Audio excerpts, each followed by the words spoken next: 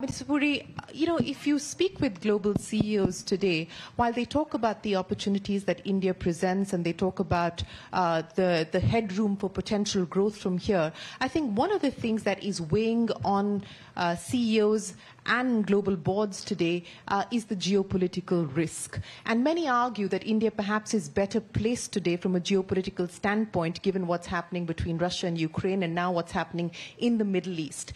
As geoeconomics and geopolitics gets converged more so, what do you believe will have to be India's position as we move forward? Let's separate the two. One is the content of the bilateral relationship, and the other is the evolving geopolitical situation. When you come to this terrorist atrocity, it's nothing other than that, by Hamas. There was not a moment's hesitation. I think the Prime Minister came out right up front immediately and talked about us and where we stood with Israel. So that's the distance we've traveled. Insofar as the geopolitical situation is concerned, I have a slightly more orthodox view, and I look at it from the energy sector and other parts of the economic interaction. I think the fundamental thing is that the multilateral institutions which were designed in 1945 to deal with a situation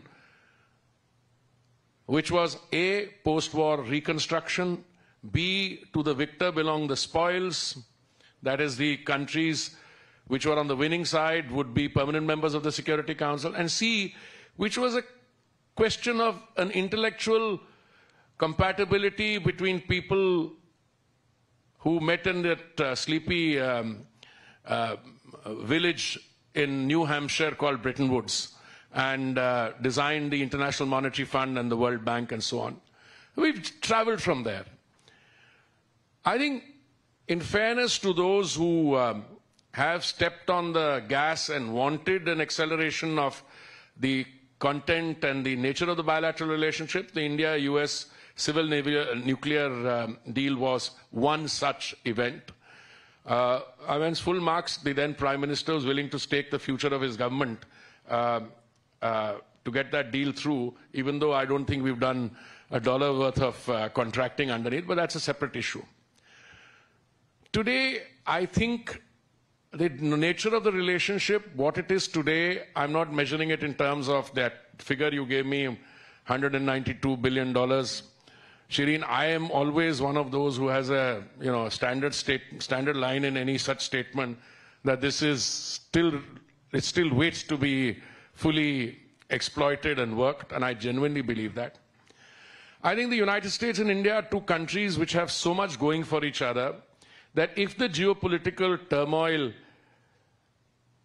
increases, then the potential for that bilateral relationship, in fact, increases. It is on many fronts. And I can I think the CEOs, when you name it, the other day, somebody sent me a list of 25 CEOs of Indian origin. I was very carefully going through that. That's the 26th I found. I said the new Honeywell CEO is also, so I see all my friends sitting here. Look, that is traditional, that will grow, but I think the important feeling I get is that there is a loss of inhibition and hesitation. And I think we have shed that inhibition some time ago. I find the United States also willing to reciprocate. And I want to be the devil's advocate. If not India, who? I mean, yeah, you have other choices to get into, but the kind of depth and diversity and across economic sectors in terms of future and technology, what have you.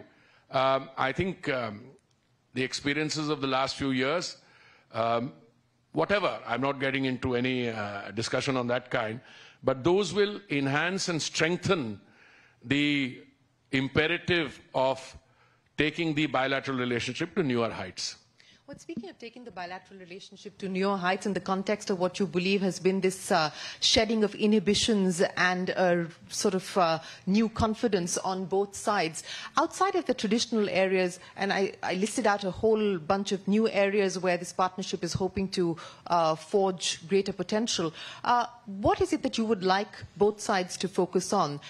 There has been significant movement, specifically on the defense side, much to the surprise of people who were looking at this development closely. Where do you believe we could potentially see accelerated movement? Look, I think the areas have been identified. They find resonance in the joint statements, if you should. You mentioned some of them. I'm not the line minister, so I think it'll be completely wrong for me to do some prioritization of my own. I think that's for the External Affairs Ministry, those who deal with foreign and security policy to do. But as a line minister in ministries which have solid economic content, I'm seeing things happen which I never could visualize earlier. But even on energy, I mean, I don't think our total bilateral relationship was $20 billion when you and I were on the desk. Today we buy $20 billion of energy from the US per year. And the US has a different approach to issues relating to energy than OPEC does. And I don't see any hesitation on our side or their side to pushing that forward. When we started talking about the Biofuels Alliance, one of the strongest supporters was Secretary Granholm. When we talk about green hydrogen, she has been one of the strongest advocates. In my first conversation with her after I was associated with the Petroleum and Natural Gas Ministry, I'm talking about July 21, the first very meeting, she put green hydrogen up front. I'm very often invited with an attempt to provoke me to comment on something called an Inflation Reduction Act. Yes, I was about to get to that. I mean, I'll anticipate you're asking me, and I'll say I'm not going to get provoked. It's entirely, I mean, whether that is viewed as a charge on the state exchequer and you want to call it a subsidy, I'm not getting into that. I am one of those who's wedded to a movement away from fossil fuels, and I think green hydrogen is the fuel of the future. So if I see a situation in which a country as important as the United States, both for strategic and other reasons, is going to put in how many? A couple of $100 billion more, okay, into that. But I have a different approach. I say I want my companies to take advantage of that. What do you need to do green hydrogen? You need to have clean, cheap solar energy. We've demonstrated that we can bring the price of a unit down from 25 cents to 3 cents a unit. We've done that. And you need electrolyzers. And I think the government has been upfront. We have got electrolyzers included in the PLI. I have a lot of companies who are getting investment in from all over the place. And I conclude by saying green hydrogen will succeed where there is demand, where there is local production, and there is consumption. And I can't think of too many countries other than the United States and India where that is likely to happen. Because the gas does not lend itself to transportation. You can take green ammonia as we are exporting to Uniper in Germany or to Singapore for their new GE electricity plant. But otherwise what you require is local consumption. And that is what is happening. By the way, I mean, I can be a little naughty and say, if you subsidize green hydrogen, send us some of your subsidized green hydrogen. I'll be happy to get our companies to take advantage. But, you know, that's another kind of discussion. Sure. Well, you know, we will talk about the many changes that we're seeing as far as the energy transition is concerned, and I'll revisit that issue in just a second. But, Ed Knight, let me talk to you about the opportunities that have opened up from an India perspective and potential areas of collaboration for the U.S. I mean, the Indian capital markets have deepened and deepened quite significantly. Even on the bond market side, India has just been included, the Indian bonds included in the JP Morgan Emerging Market Bond Index. Derivative volumes, India today the highest. How do you see the opportunities opening up for both sides?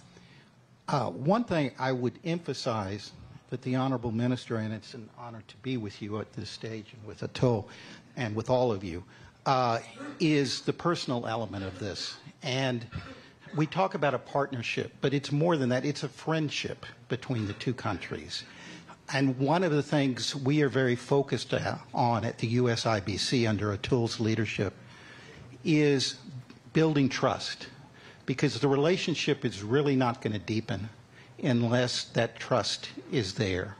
But we have something that's very unique here, what I'd call the diaspora dividend. Mm-hmm. When COVID hit your country so hard, I saw a reaction from the American business community that really surprised me overnight.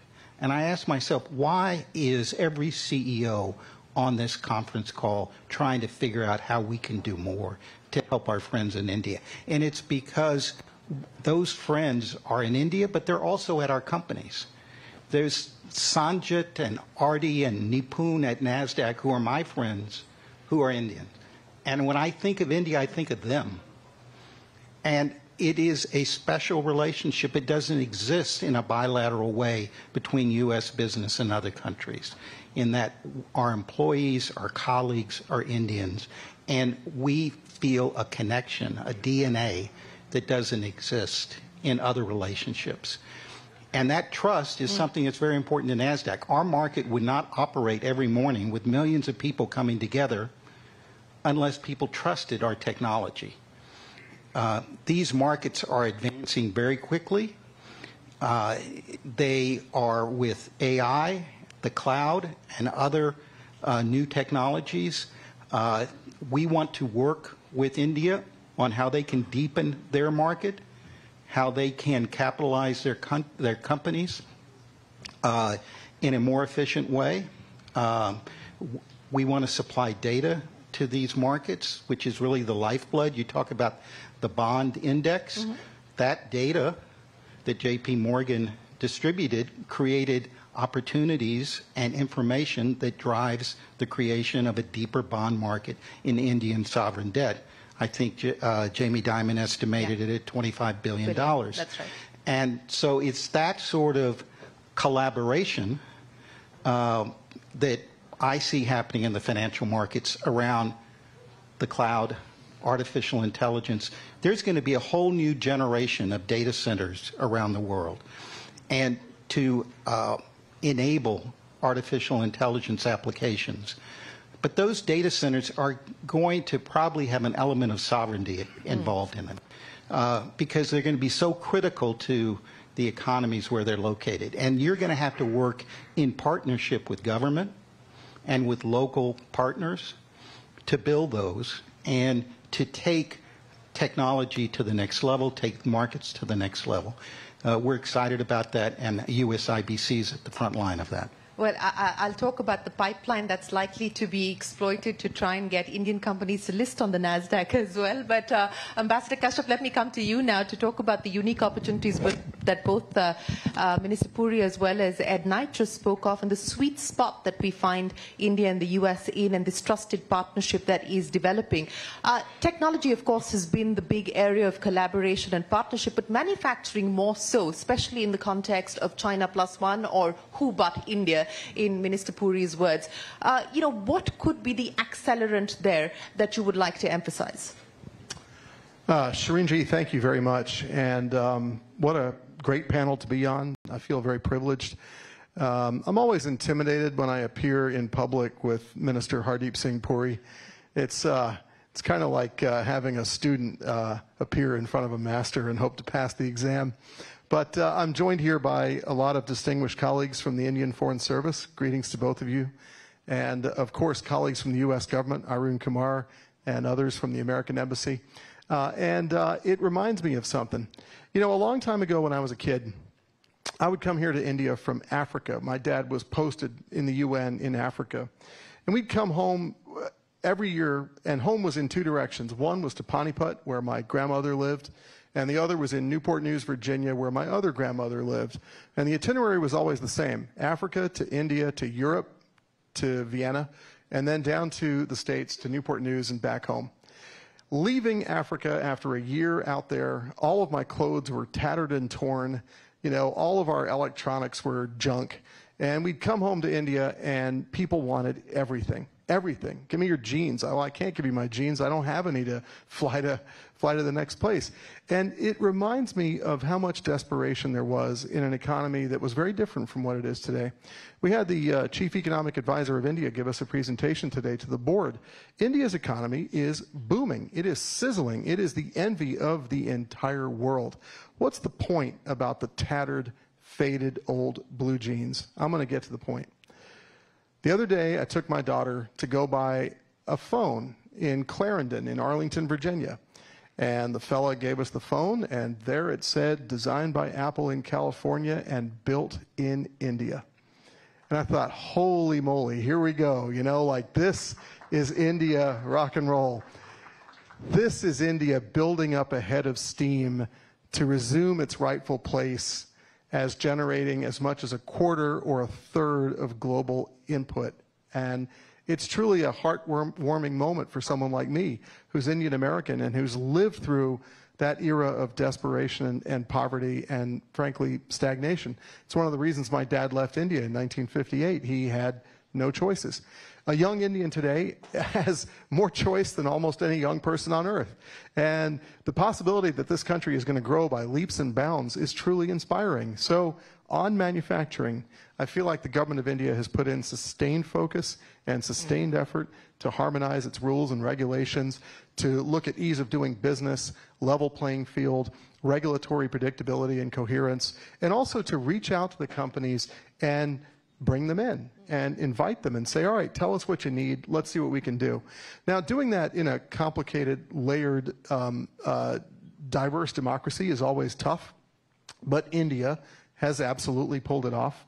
And I think given the geostrategic tensions and given the fact that the United States and India are the two largest members of a community of high-trust societies, free high-trust societies, I think you're going to see a lot more manufacturing in India.